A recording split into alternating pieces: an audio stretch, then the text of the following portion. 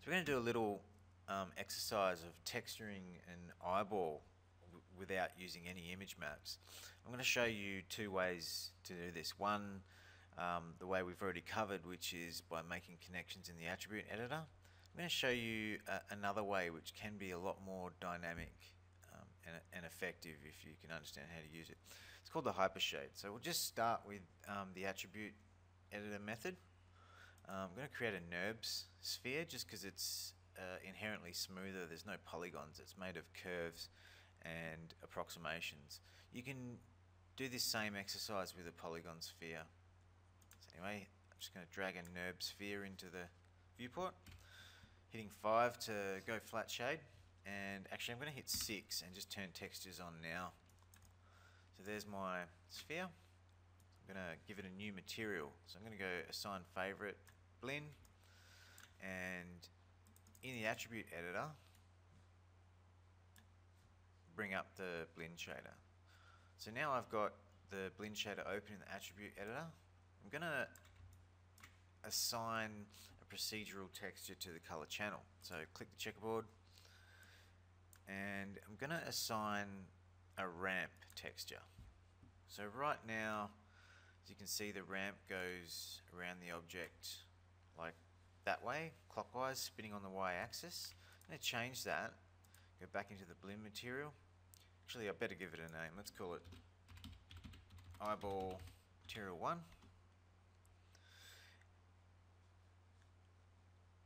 And just click the arrow to get into the ramp that we've assigned to the color channel. Just going to change the type of ramp from a V ramp to a U ramp. That changes the direction. Looks good. Next thing I'm going to do is add a color to the ramp. So I'm just going to click anywhere in the ramp color itself. I'm going to change these colors. I'm going to start at the bottom and make the first one white. Then we'll go black. Then we'll go white and black. I'm going to use the sliders to place these colors a little bit better and more effectively. Just turn my renderer on to high quality. Okay, so we're in high quality now, and textures are on. So I'm going to go with the object selected, back into the ramp, and I'm going to start moving these around. I'm going to move that top one down to tighten the edge there.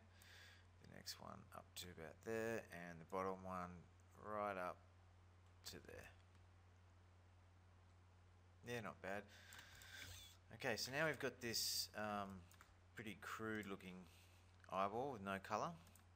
Now I could drop into that ramp, I could drop a color straight into the iris. I'm not going to do that. I'm going to make a new connection. So the color we're dealing with is this ring here, the iris, and that's the second white color there.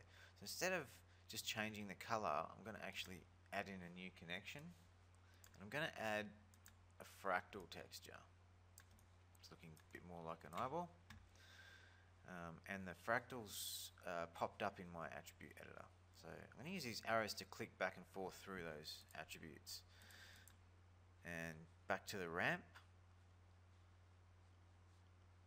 just checking the lineup of the ramp. I might tighten that eyeball a bit more. Whoa, too far. Actually, I like that. Okay, so now we want to go into the fractal, so you need to select that color and then click the arrow to get into the fractal. You can edit the look of the iris itself. And now I want to drop a color into the fractal. So I'm going to go to color balance. I'm going to go to color gain, and I'm going to change that to green, and I'm going to darken that out a bit. Alright, let's do a quick render of that. Yeah, it's not bad. I mean, it'd be useful in a small character at a distance. You wouldn't have to worry about image maps. Alright, so that's the first way to do that. Just using the attribute editor to make connections and add new nodes. So this time, I'm going to show you is this window here. Go Window, Rendering Editors, Hypershade. I just created a shortcut so I can get back to it. So this is the Hypershade. Now the Hypershade has all your textures in the top panel, all your textures that you currently have in your Maya scene file, your materials. And in the bottom panel, it's a work area. You can create textures in that work area.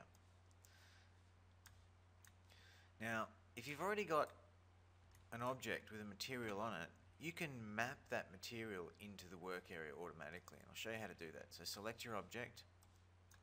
In the Hypershade, see this little button here? Graph materials on selected objects, click it. That's my network. And these little lines are the connections between the nodes. So there's my fractal. So if I click that line and delete it, I've just lost the fractal from the texture.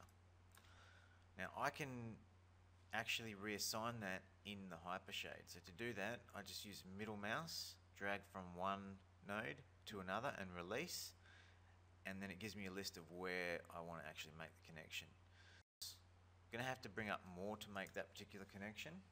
It gives me another sub menu with more options, and I want to go into, I believe it's a second color in the ramp. So under color entry list 1,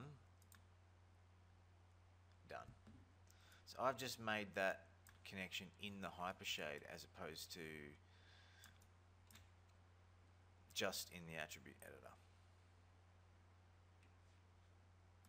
So now guys, I'm just going to quickly start from scratch and create another eye texture for this object, but I'm going to do it all in the Hypershade. So I'm going to open the Hypershade, and I'm going to clear my work area using this little eraser button. I'm going to start again. So what do I need? I need a blend. Actually no, I didn't use a file, but I did use a ramp texture. It's that one there. I also used a fractal. I believe that was it. So there's the blend, there's the ramp. So to connect the ramp to the color channel of the blend, I'm just going to middle mouse drag from the ramp to the blend and then select color. So now I'm going to edit my ramp in the attribute editor and move these colors around a bit. Now anytime that object currently doesn't have the material assigned to it, but I can just middle mouse click the blend material in the Hypershade, middle mouse drag onto the object. Just going to go back to that ramp and fix that.